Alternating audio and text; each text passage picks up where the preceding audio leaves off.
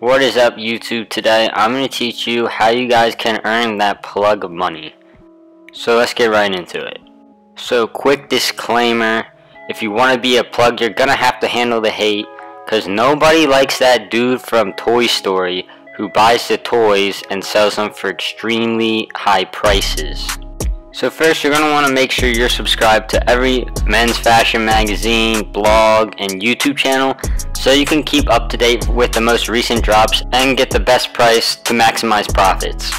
Next, you're going to want to try and check out websites like StockX, GOAT, and Grailed.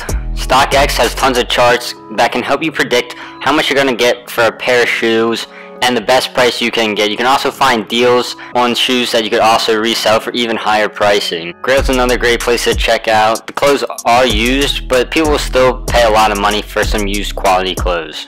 Finally, you're going to want to build up some clientele. I recommend going to the freshmen and the exchange students at your school.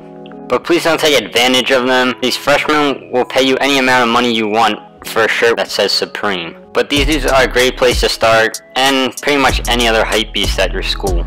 There you guys have it. Now you can be like Al McWiggin and make that extra plug money for the next Yeezy drop. Anyways, I hope you guys enjoyed, and I hope to see you next time.